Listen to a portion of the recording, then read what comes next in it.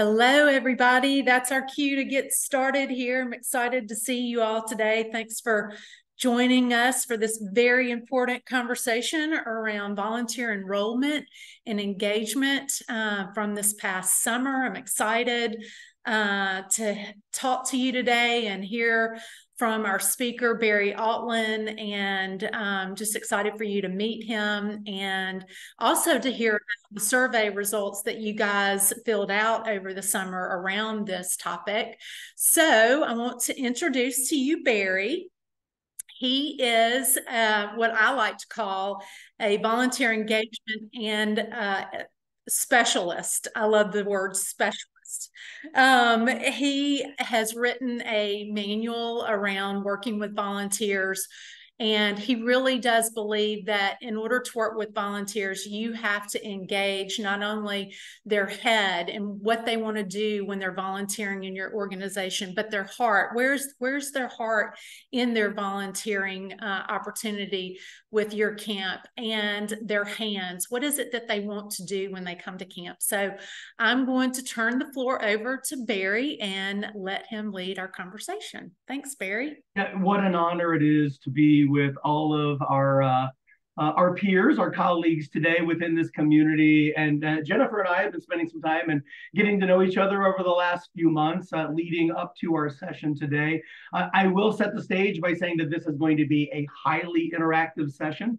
There are going to be a number of opportunities for you to have your voice heard during the session today, and would be honored because that's how we learn. We learn together within this community. So with that in mind, what I'd like to do is just touch upon some of those details that that are part of that survey that I'm hoping that many of you completed, and you're anxious to be able to receive the results.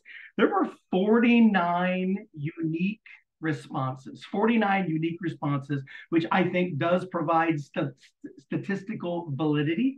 Hard words to say with my new braces from a couple months ago. And 2 out of 3 of our camps or programs were doing overnight camp programming. So again, as I'm learning more about your community, I found this data insightful. And then one more detail that sets the stage is that 84% of our programs are renting their camping site. So again, just setting the stage, helping us to understand who were the respondents that lent their voices in this survey. Now, you're going to see a trend right here over the last 3 prior years. 3 out of 4 in 2020, if you remember the beginning of the pandemic timeframe, shifted to virtual camp. In the following year, 2021, you'll see that the trend started going back to a bit more live. Only 3 out of 7 engaged in virtual camp in 2021. And then in 2022, 80%, 4 out of 5 programs were back to in-person. So a very clear trend going back to where I believe in it. I believe in it from a learning perspective and a volunteer engagement perspective, that when we're able to be in the same room with others, that provides the optimal experience. And so that's what I was gleaning from the survey results. And then helping us to understand why we're all here together today and why we're focusing on this topic of engagement is that 3 out of 4 of the camps who responded said that they experienced lower camper registrations in 2022. Also, 3 out of 4 said that they felt that COVID-19 was the reason for those lower registrations. Finally, as well, 3 out of 4 said that it has been more difficult for them to be able to attract staff and volunteers in this calendar year 2023. So this is the point where I'm going to stop for a moment, and I'm going to invite our panelist, Dr. Mike, as well as Jennifer. But before we go to them, I would just love to hear from any of you, any thoughts or questions as we set the stage for our conversation today. And I want this to be a highly interactive session. There are two easy ways to jump in. You can just give me a quick wave of the hand and I will spotlight your video. Or if you know how to use the Zoom digital hand raise, you're welcome to do that as well. But we'd just love to hear any initial thoughts from that introduction to the survey.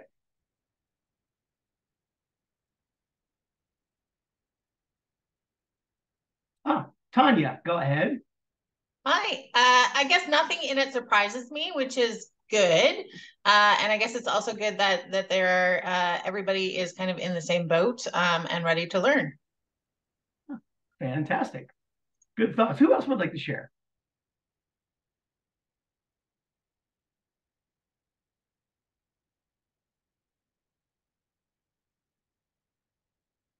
And I see something popped up in the chat right there. Maybe Kelly can help us out. And Dr. Mike, what are your thoughts, even as we just get introduced to the survey content? Well, I have to agree that the things that people said were generally consistent with my personal experience at our camp and also the things that I've heard from other camps, both special medical needs camps and in the camping world in general. There are probably a bunch of different reasons for that. Part of it has to do with a lingering fear about COVID and people's just not being used to going out and doing things so much. It's going to take a little while to readjust to that.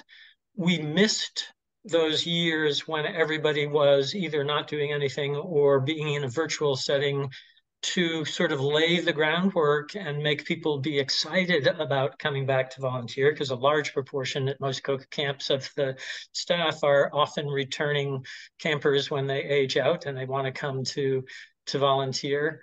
And so I think those things have made it more difficult for people to commit to something. And then there's this other thing that you hear people talking about that and I think it's particularly true probably for those college age folks that we are primarily targeting, that when they were teenagers during COVID and sitting home alone, there are things that they really didn't learn about interacting with other people and being in person with people in a social setting that made them a little bit more maybe uncertain about whether they wanted to do it and uncertain about how to act if they did decide. Yeah, Dr. Mike, you're touching on something that is very close to my heart, only because in my full-time professional role, I work with collegiate-aged students.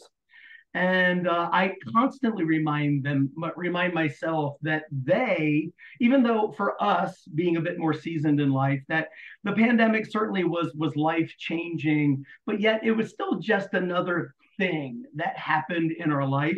It did not necessarily happen during a formative time frame in our lives. I remind myself that our young people really had 2 years of socialization robbed from them, and they're playing catch up now.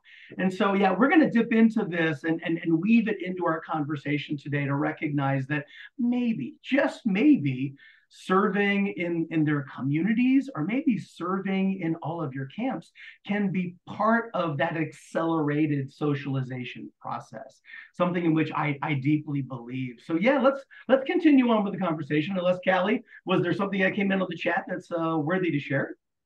Natalie just said she agreed. Oh, okay. Affirmation. We appreciate that. Very good. So as the survey was begging for your input, it really looked at 2 specific challenges. And then from there, Jennifer gave me the opportunity to glean the results and do an analysis on it. And what I did is I came up with 7 response categories. So again, setting the stage, your 2 challenges, one was camper registration and engagement. And then the second of those 2 challenges was staff and volunteer attraction and engagement. And the 7 response categories appeared as you see on the screen right here. I will not read them for you because we're going to touch upon each of them individually. And there are a few stories to be told within these results. So let's take a closer look at these 7 response categories. Category number one, I put specifically at the beginning to remind us that on the camper registration and engagement side, and then also on the staff and volunteer attraction and engagement side of the survey items, that we had 14 unique responses that said, hey, we're good. We're not really facing any issues or challenges. Maybe somebody in the room was part of one of those responses and is able to share their good news, share their model practices, and recognize that good things are actually happening at your camps, which is an exciting place to be in, to be reminded that despite all of these challenges, that good things are still happening. With category number two, I labeled it volunteer traits and behaviors. And as you'll see on the left side, there really were not any responses specific to camper registration and engagement that noted this category, but yet specific to volunteer traits and behaviors, of course, the 7 unique comments on lack of commitment or complacency, or shall I say, a perceived lack of commitment and complacency. And I'm emphasizing that because I want us to come back to it and explore a simple concept in leadership. Now, category number 3, I labeled it logistics. And you'll see that many of our responses landed in this category, both in camper registration and engagement and in staff and volunteer attraction and engagement. So if you'll allow me to highlight a few of the numbers, the new and returning registration, even though there were 41 mentions, it was really just reiterating the obvious that there's logistics challenges and general comments were made. More specifically, this is what I noted on this slide, is that under volunteer attraction, it appeared 8 times in volunteer attraction, but it also was mentioned 7 times as having an impact on camper registration. So volunteer attraction and engagement having an impact on camper registration. And I think that that's something that's important to note as we press a little bit deeper into our data. And then the 4th category of the 7 categories is what I labeled as time related. And again, nothing really appeared on the camper registration side, but look at that, 26 unique mentions on time off from their paid professional role. Could be an indicator of a number of things, but I'm interested in your input. What do you think drove such a high response in staff and volunteer engagement and attraction, specific to time off, the challenge of getting time off from one's paid professional role? What's happening in our sociology right now that has made that a significant challenge? Just curious to hear a voice.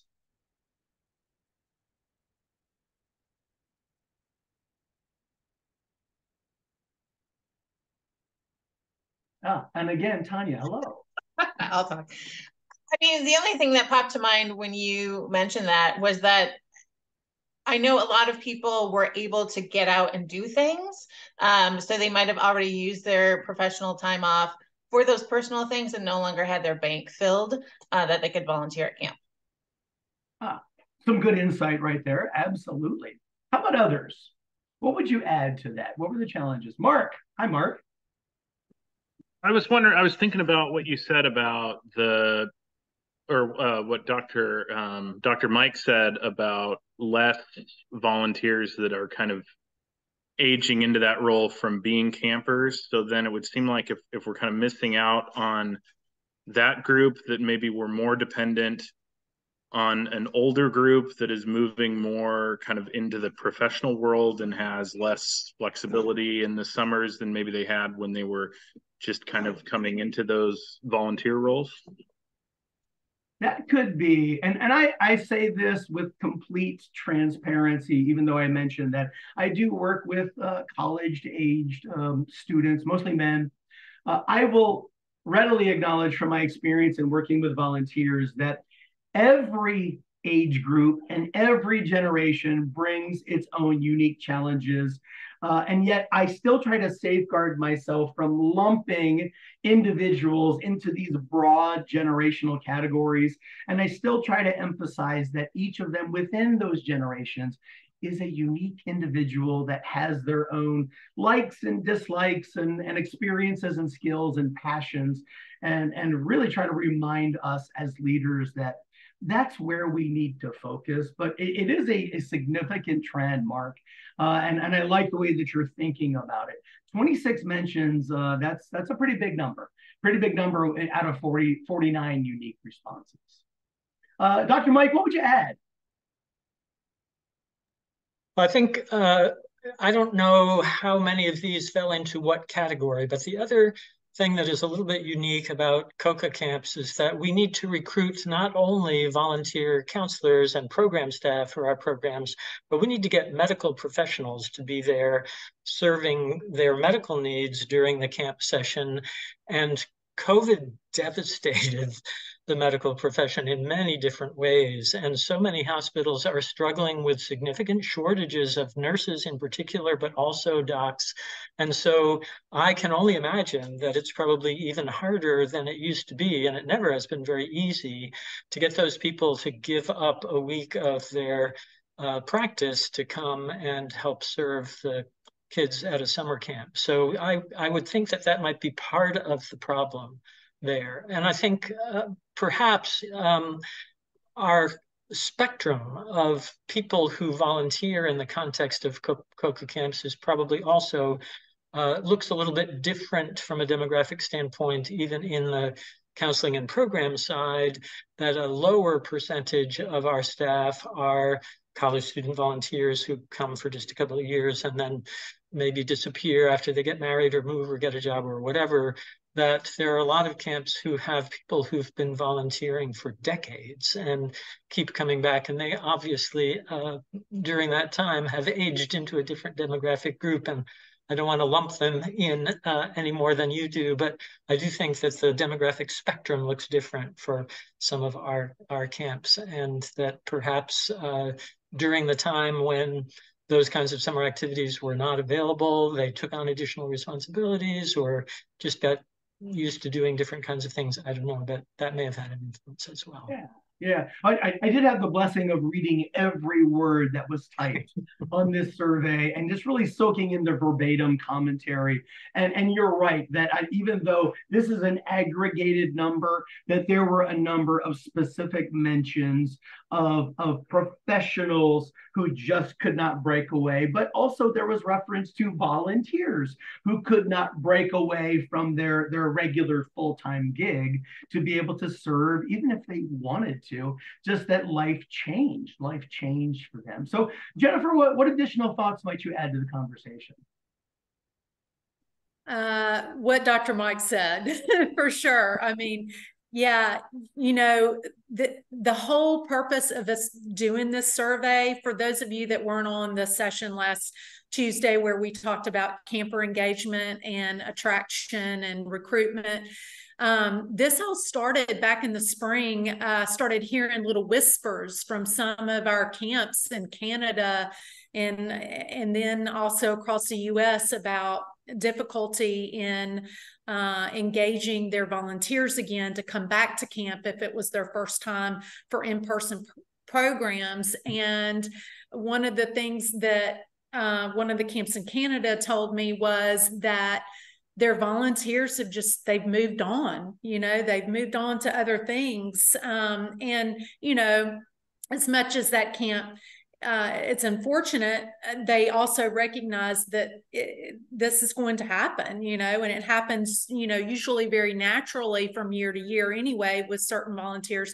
But some of their longtime volunteers, it was their first time to go back and see family who they had not seen in several years, and they needed to take that vacation to go see those family members. Or they now have their own family and they have other responsibilities, or the job that we've already talked about a lot was, keeping them from volunteering. So that's why we wanted to collect this information, and so we could have it to help us going into 2024 and figure out what do we need to do.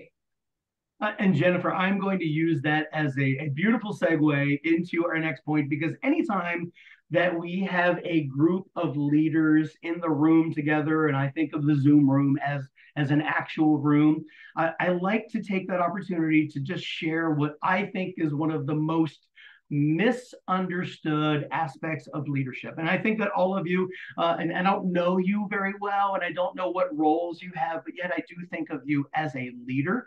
So what I'm going to ask of you in this moment is, if you have a handheld digital device nearby, if you can grab it, and if we can use it, think of it as a research device in this moment. So pull up your search engine of choice. And I'm going to ask you to type into that search bar 2 types of motivation, because I believe that this is such an important part. Some of you may already know this. Some of you may be experiencing this insight for the first time. But just take a moment, 2 types of motivation, and just read. Just click on the first link or the second link that you see and just soak it in. Give you about a minute. Go beyond just the words. Dig deeper into the definitions. And then I want to discuss.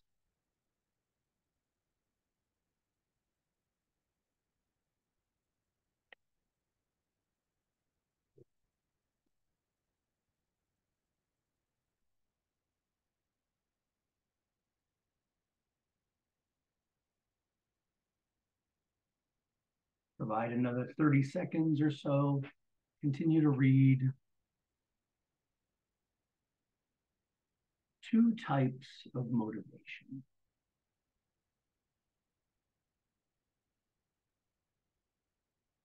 Some of you, you're probably doing a revisit to your college psychology classes.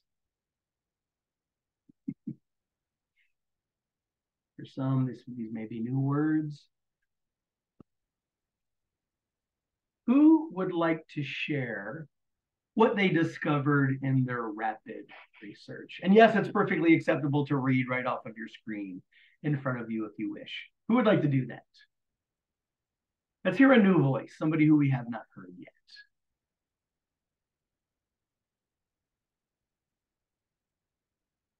And even just give me a quick wave of the hand. Would love to include you. Beverly, is that a wave of the hand?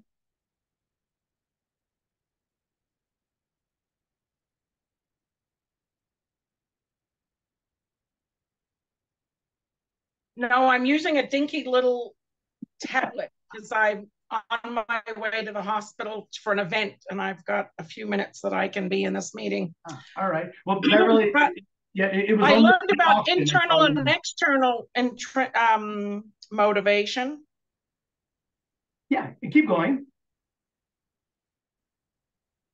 Well, I was just reading about, the 2 different types of motivation. It totally resonates in my mind and in my engagement with others. Yeah, so hit us again with those 2 words. What are the 2 different types of motivation? Well, I just call them internal and external, but intrinsic and extrinsic. Yeah, and both of those sets of terms work very, very well. Intrinsic and extrinsic motivation. And again, who would like to jump in and share their own version, maybe not the screen version, but their own version, their own understanding of the difference between intrinsic and extrinsic motivation? Yes, Natalie, hi. Hello. Intrinsic is like your personal motivation. So like if you find something that you like personally believe in, like spiritually or religiously or whatever, you're like self-motivated. whereas intrinsic is like someone asking or telling you to do something. So like maybe someone's mom assigned them up to volunteer somewhere, or their boss tells them they have to donate so many hours a week. So there's an external force telling them to do something. Yes, yeah, that's a great description, and the way that I add to that, Natalie, is when I think of intrinsic motivation, I think about what stirs in the hearts of each of us, which really dispels this notion. And I see it often in memes and other content where they say, well, this person's, they're just not motivated, they're unmotivated, and I say that's simply not true. We're all motivated. We're all motivated by something. Something drives us from within. And I love being in live workshops where some brave soul will raise their hand and they'll say, well, yeah, what about the person who stays in bed all day? Are they motivated? And Natalie, how would you respond to that? I mean, they're probably motivated by certain things. They just might not have found it yet. Yeah, well, in that moment, they're motivated to stay in bed all day. So there is something that's driving their decisions, and this is true for each and every one of us. So I just offer this opportunity for us to just find a bit more clarity from a leadership perspective on this understanding of motivation. So that is intrinsic motivation. And here's the way that I describe extrinsic motivation, that there is an effort that is being made by somebody else outside of us to get us to do what they would like us to do. And if you can just latch on to that simple explanation, you really begin to see the stark difference between these two types of motivation. And then I ask all of you, because you work with volunteers, where I think that the concept of motivation maybe plays itself out more lucidly than in any other environment. Which of these two types of motivation is more powerful in driving passionate performance? Is it intrinsic motivation or is it extrinsic motivation? Would love to hear somebody's thoughts on that.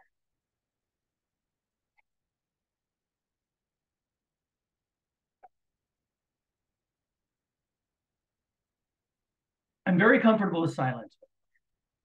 Tanya in the chat said intrinsic. Okay, and that was whom? Tanya. Yes. Very good. I agree. I agree with you. And it's such an important reminder for all of us in our leadership roles to just embrace that there is something that's going on in the hearts of every person, every staff member, every volunteer, every person who in any way engages with the work that you do. There is something that is compelling them, that is driving them to do that. Or in some cases, and Jennifer, you were mentioning this a few minutes ago, maybe it's something that in this moment is compelling them to do something else instead. And I'm coming back to you, Dr. Mike, and to Jennifer. How do we find out? How do we know what stirs in the hearts of others? Well, that's an interesting question. And I think that if we're doing a good job of engaging those volunteers, both in the process of recruitment and kind of screening the process that you put people through before you decide they're a good fit, one of the things that hopefully we gain from that is a better understanding of what their motivation is. And I think that I would agree that the intrinsic motivation leads to a better quality of performance. But I think the strongest situation is when the two are in alignment. If we're trying to recruit someone to do something that they already kind of are self-disposed to want to do anyway, that's the magic combination. Yes, I do love to reinforce that. Extrinsic motivation and intrinsic motivation, they're connected, and extrinsic factors can be highly effective, but only when they're aligned with something that's already important in our hearts. like in the case I would imagine of many who you work closely with, is that they've got a heart for serving others, and they likely have a story, a reason that connects them with the amazing work that you do. So Jennifer, what additional thoughts would you share? Well, I was just going to share from the chat real quick. Beverly had said equal, and I'm assuming, Beverly, do you mean that both intrinsic and extrinsic are equal, kind of like Dr. Mike's explanation? She's giving us a thumbs up. Okay. And then Natalie mentions, although sometimes external can lead to internal. So extrinsic can lead to intrinsic. And then Darla mentions, for students we recruit, it tends to be both, with extrinsic the weightier motivation. Interesting perspectives. Interesting perspectives. Yeah, and we could probably launch into a deep discussion on just that topic alone. I don't want to sidetrack us from this important work of continuing to touch on these points that have arisen from the survey data. But I just think it's important that we emphasize this concept of motivation so that you're clear in your understanding of those two very distinctly different types. Let's take a look at category number 5, where you're going to begin to see much more frequent responses appear under the category of requirements. And that is the label that I gave it in this broader category right here. And you're going to see on that top line, 31 unique responses to medical requirements or vaccine requirements. I can guarantee you we're not going to solve that one during our time together today. So let's agree to just move beyond that, but I still felt it important to include it in the data right here to acknowledge the voice of those who responded. But more specifically, I would love to focus on the touch of attracting qualified professionals and the challenges that are inherent, as well as a need for male staff and male volunteers. There were a total of 8 mentions specific to male volunteers and male staff members, which I was pleased. I was pleased to see that. And what I'd like for us to do is jump into some quick breakout rooms and let's have some small group discussion. As soon as you land, as soon as you accept the invitation into your breakout room, what I'll encourage you to do, somebody either self-nominate or nominate somebody else who feels comfortable in being a note taker. Please be a note taker, capture any of the highlights from your conversation, and then be prepared to be the spokesperson as well. We'll come back out and we'll do a debrief, but I would really just looking for any model practices that your organization implements, or maybe it's just some further questions that you would like to explore specific to attracting qualified professionals or a need for male staff and male volunteers. So give me just a moment while I set up the breakout rooms. And we will include our co-hosts. So Dr. Mike and Jennifer, and also Callie, if you're thrown in there, please feel free to jump into those small group conversations and accept your invite at this time.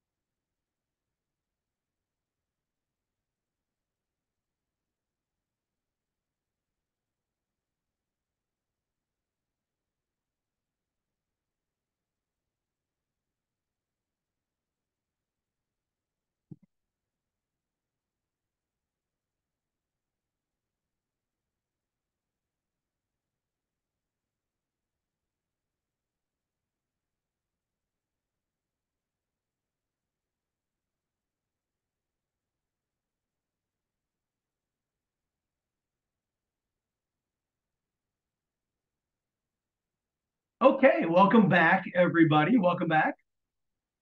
Give me a wave if you were one of the spokespeople or the note takers for your group. I see Natalie right there. Very good. Very good. I have to reestablish our spotlights. Natalie, share what your group talked about during your breakout session. Yeah, so I think everyone agreed that it's harder to find males, especially after the pandemic. And that kind of word of mouth is the easiest and most effective way to get male or male identifying counselors. And it seemed like across the board that our camps have been putting some female staff with younger males to try and fill in some of those gaps.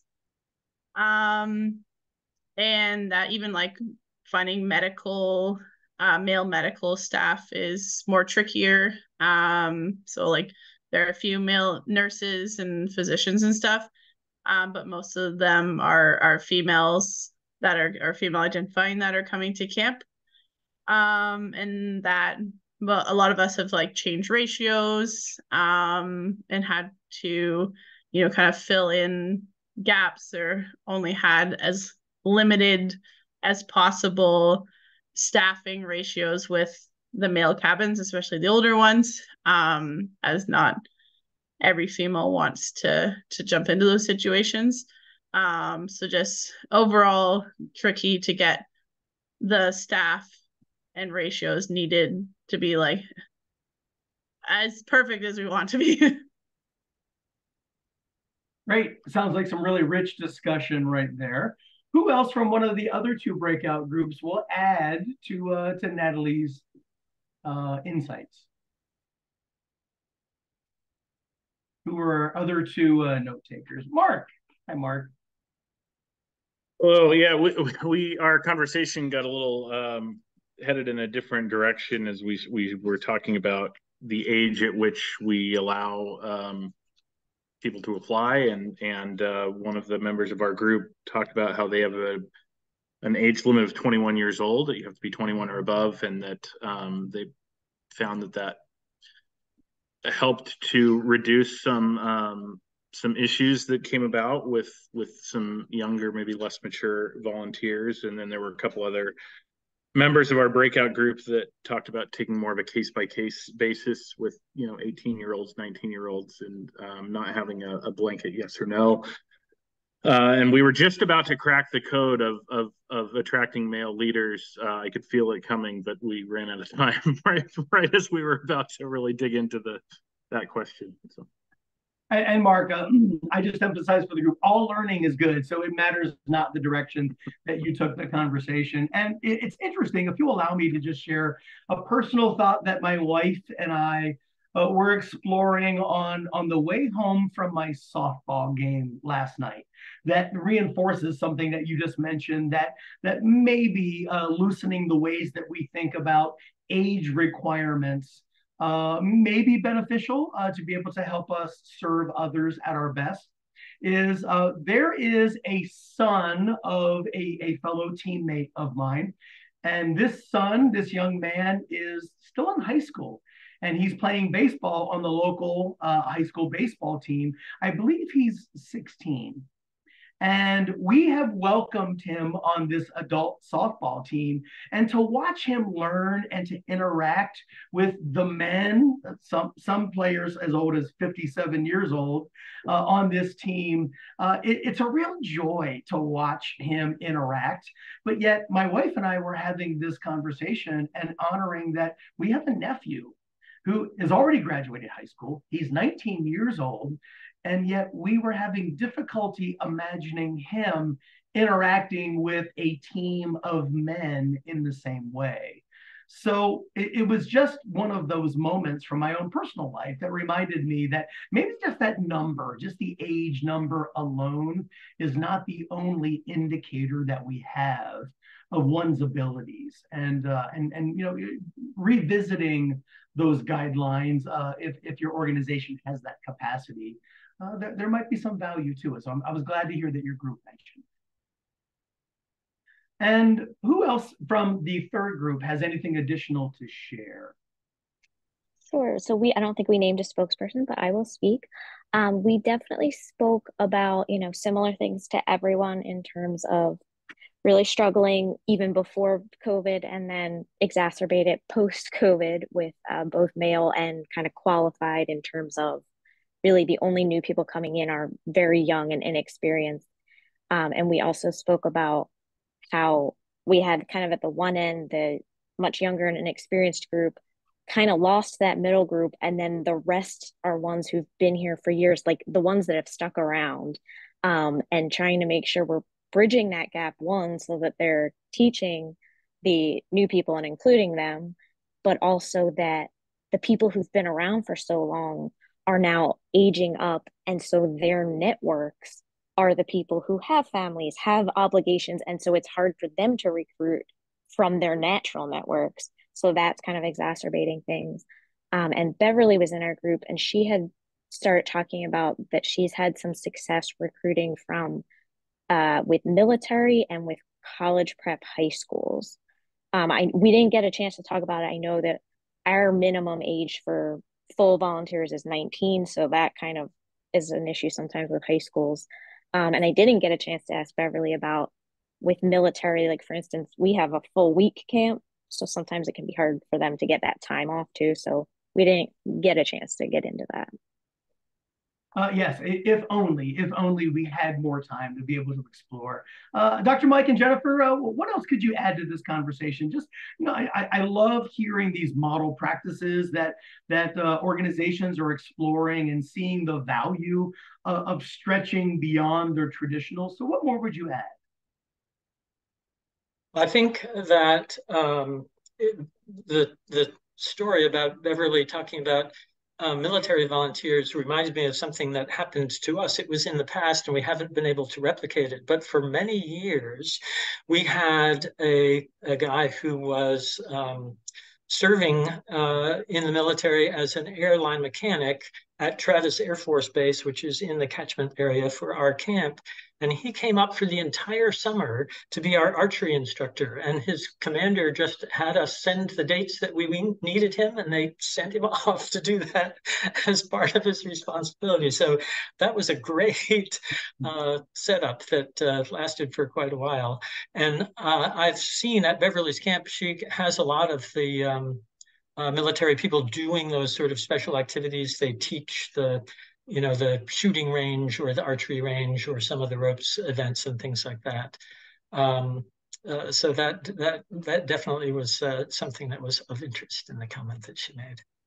I think the male staff have always been a problem, and that it was maybe exacerbated only because the numbers were stretched even thinner when we came back from COVID. COVID has upset a lot of things. It's going to continue to upset things for quite a while for different reasons in different age groups. But I think that was a problem that definitely pre-existed COVID, and partly it has to do with how men and women perceive what they should be doing in the world. And so that intrinsic motivation, we've got to find some way of training our men to think outside of the traditional male role box a little bit more effectively. Yeah, and again, a beautiful segue, because a recent reading for me, and I love to share with others whenever I stumble upon some reading that I find insightful, because I do work with college age men. I wanted to understand the world in which they live through research. So if you can see this, it's a book that's titled The Coddling of the American Mind. And I've just been fascinated by this because basically what this book is telling me is, as much as your camps may need males, the males of American society need your camps too.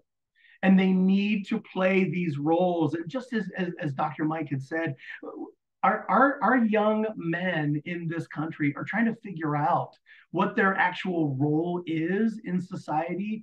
And I agree. I would love to see that that role continue to evolve and open up in different ways. It's just beginning to, but yet our young men are struggling right now. And I do believe that being able to serve in a meaningful way can be part of their journey of defining their role in society. So again, I just applaud all of you for your openness to it. I was so pleased to see that data, 8 unique mentions of the value of including men in this experience. And it may be for pure logistics reasons, but please recognize that you're having an impact on society and those men as well, especially young men. So I just wanted to take the opportunity to reinforce that. We have 10 minutes left, and we have still 2 more categories to touch upon. So we'll do so quickly. Survey insights, category number 6, I labeled personal, and I really just wanted to call out this first line, 20 unique mentions of mental health. And Jennifer, I know that you and I had a conversation about this. So to the degree that you can recall what we touched upon, but what do you remember from our chat, just talking about how many times a mention of mental health came up in the survey data? Yeah, just in talking with the camps, we actually had a meeting with our region directors within the COCA board to understand more some of the challenges that they had with volunteers this summer. And several of them explained to us that they felt like they had to handhold some of their volunteers a little bit more in the direction of their volunteer duties. There was a lot more drama, even from staff that they normally don't have drama from, and which was kind of odd and out of place for them to have to deal with as camp directors or leaders of their organization.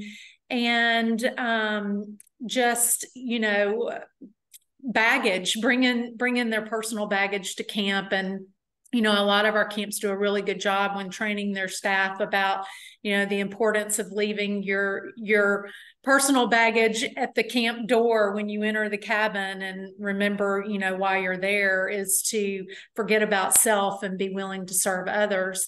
So I think that they dealt with those kinds of issues more than ever before. Yeah, it is fascinating to me, and I do not pretend to be an expert in this area.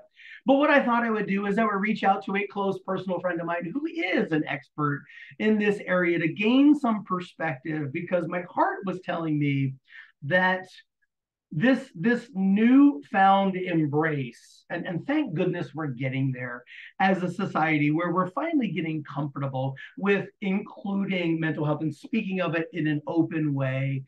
It was once so taboo in society, but yet now we're getting to a comfort level, and this is a good thing for us in growing in this direction as a society. But my friend Lizeth said that what's happening as a result of this comfort level is that we're throwing the words around in a somewhat wanton way at times, and we're labeling a lot of different things that could be on a broad spectrum as a mental health concern. One example that comes to mind, and I hear young people say this, is they'll hear a comment that's made and they say, "I feel attacked."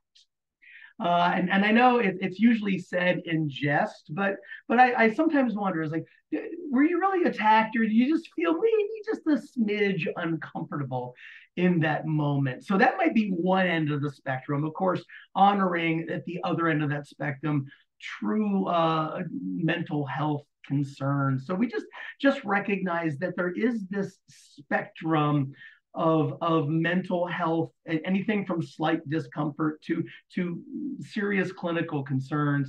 So just be aware as we're hearing that term that it sometimes calls for us to dig in a little bit deeper to understand where on that spectrum we may be exploring. But Jennifer, here's what I recall from our conversation. I recall it only because I took really good notes from our conversation, that the people who walk alongside our missions, they don't need to be perfect. They don't need to have all the answers, but what we do want them to be and help them to build the skill of becoming a more effective listener, a caring heart. And I talk about this with the young men who I work closely with, is that, communities of people, when you know that somebody cares about you, they almost function as a form of triage, and they allow us to keep any sort of concerns and anxieties that we may experience at a lower level, because we know that somebody's there.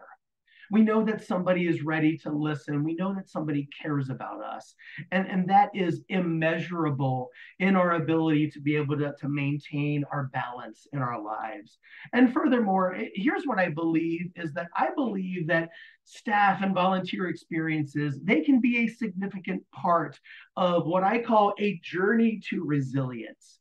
In other words, what does not kill us makes us stronger, in this case, and sometimes those uncomfortable moments. And I can only imagine the heart-wrenching moments that I'm sure that many of you face in your roles on a regular basis, that they become part of what makes you stronger.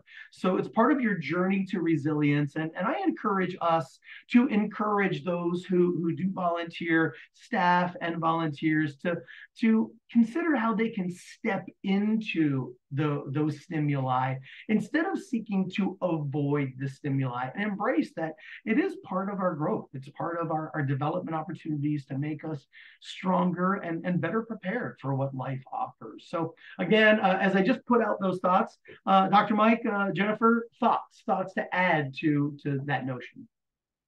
Well, I think that concept, which in my head is sort of intentionally trying to grow your volunteers into roles of greater responsibility.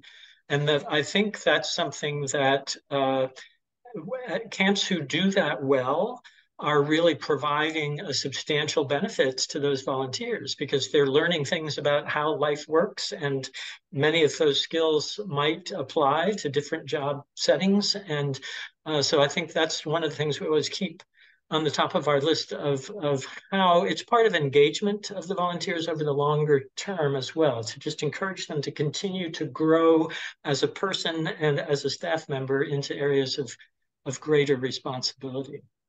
Yeah, and this book has reinforced for me a notion, a trend that I thought that I had been seeing, is that life for many of our younger people is a safety net is provided for nearly all circumstances, but yet with the work that you do, it's real life.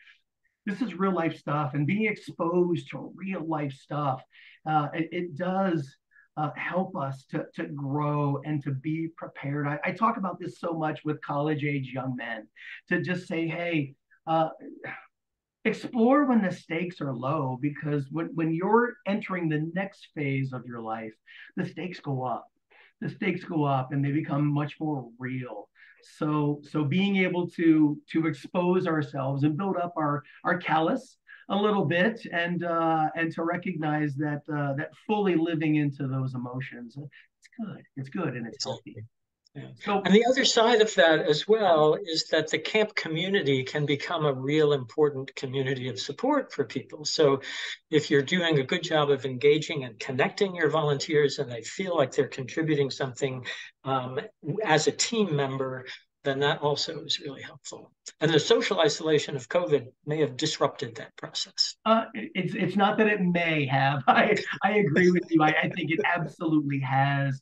And we must always keep that in our hearts and recognize that we are playing a bit of that catch up, and especially as we serve populations who experienced that 2+ year time frame during a really formative stage of their life.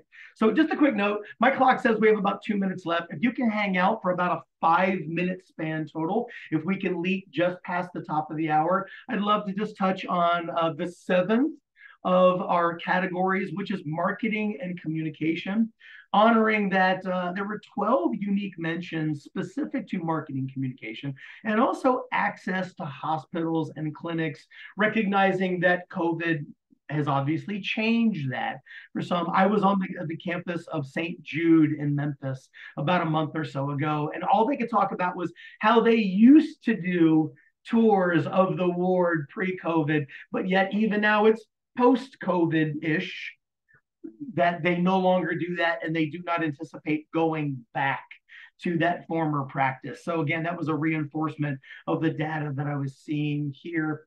And the last question that was in the survey was recommendations and strategies. And they fell into these beautiful categories of who and where, and then also how. And then the last one I labeled why not? Because they're really just explorations of your own culture, your own philosophies, your own tenets that your organization holds. And I loved to see that the top two recommendations for where you find volunteers were college students and friends of volunteers, or word of mouth. Just a reinforcement, because this brings the concepts of intrinsic and extrinsic motivation back into our conversation.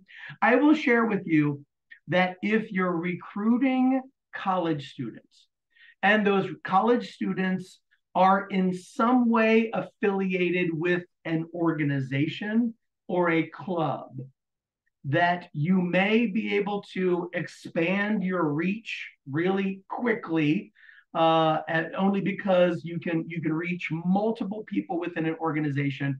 And keep in mind that as you do that, that they will bring with them two different sets of intrinsic motivators.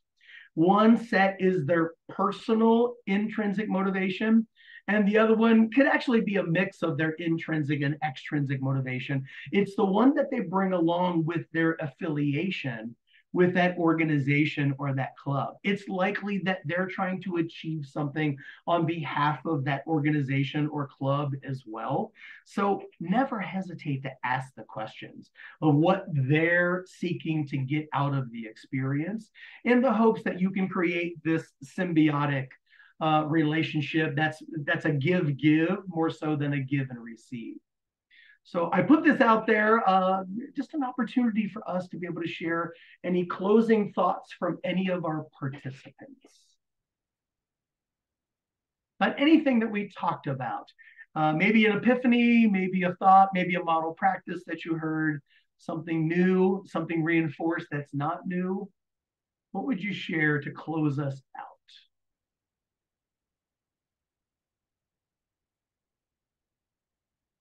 Well, I have concept, but I'm a little bit on the radical side. So organizations that purport to be serving childhood cancer, like the Optimist Club, or actually Amazon, their thing is childhood cancer, right? Their break rooms are all filled with gold balloons and gold things. And I'm like, so holding people accountable in your areas, but also those people don't always know, or those organizations don't know that you exist and that this is the population you serve. So yeah, I think the Lions Club also added childhood cancer to their national, international, Hyundai,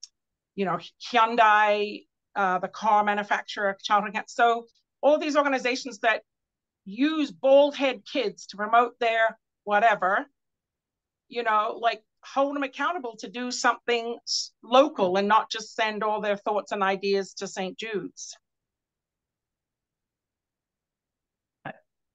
Beverly, I like your bold take. Absolutely. Well, that was the nice version. I was sensing that. Yeah. So yeah, what stops us? What stops us from approaching them and saying that, or at the corporate level, you have stated that this is something that's important to you. I'm curious who within your organization also has a passion around this, would love to be able to engage them in meaningful ways and be able to leverage their gifts. So yeah, I'm with you. I hear you. Jennifer, Dr. Mike, what else would you share to close us out in our conversation today?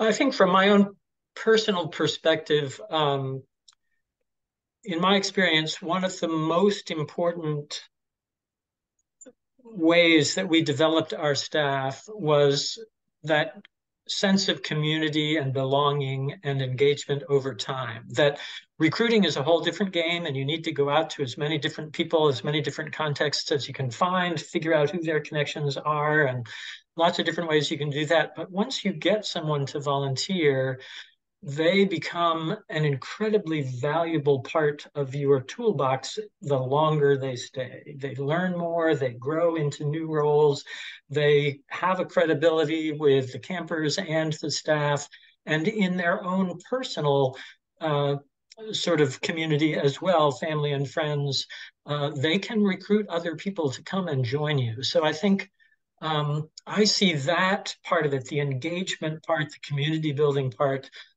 as over the long term, the more important part. And we all scramble to recruit from wherever we can, but we can build on our success by making sure they stay engaged and involved and feel committed and like they are a part of something important. Ooh, and that last point, making them feel, including them in such a way that they feel like they're part of something important, that they're more than just free hands, but yet they're making a valued contribution in a way that brings meaning and significance and fulfillment to them. Absolutely. And I'm going to add to your point, Dr. Mike, that what brings a volunteer or a staff member in the door at the beginning, their original intrinsic motivation, it rarely remains constant over their sustained engagement. That intrinsic motivation tends to evolve over time, and there's really no magic way to find out. It is good old-fashioned conversations, sitting down with those who are serving alongside our mission and finding out, hey, I noticed that you came back again this year. We're so grateful to have your gifts here with us. I want to know your why. Would love to hear, what is it that brought you back? What was it about your past experience that was so meaningful to you that you chose to, again, give your time and your talents? And being able to have those meaningful, ongoing conversations that tap into their intrinsic motivation. And Jennifer, what else would you add to close this out? I was just thinking about how we encourage our volunteers on that first day of camp to really get to know their campers. You know, what's their dog's name? What's their favorite color? What do they like to eat when they come to camp? What is their favorite activity? I mean, it's those kinds of things that help us learn about our campers. So, you know, why aren't we diving in deeper to learn more about our volunteers? You know, what do they like?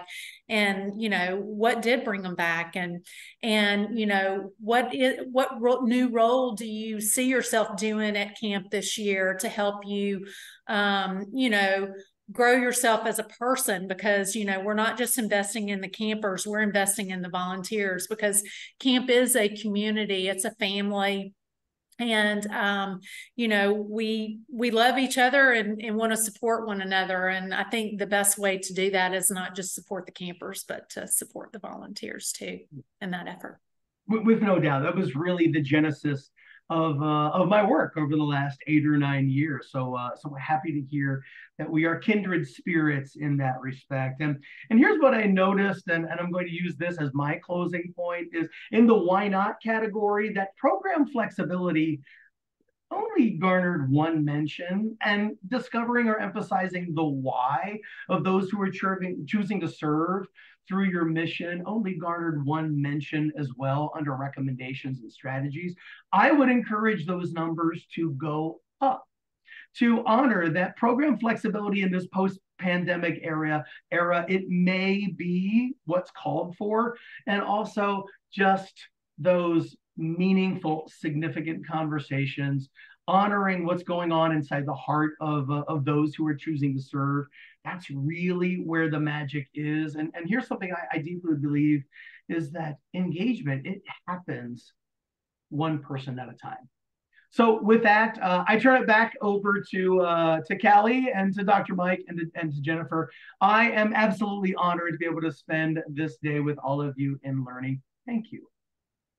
Barry, thank you. We really appreciate you being here today and helping us and walking us through the survey results and helping us understand what the numbers mean. And Dr. Mike, I appreciate you as always with your valuable insights and thoughts and around these important subjects. And I appreciate each of you, being here today and being a part of this conversation. And if there's something that you think that COCA can assist you with in regards to this subject or anything else, please let us know. And I hope to see you in Chicago. That's my shameless plug for COCA-Con, November 9th through the 11th. Be there, be square.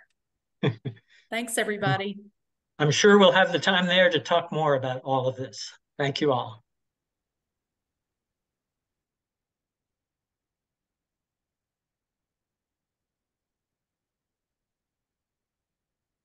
Did we lose Barry?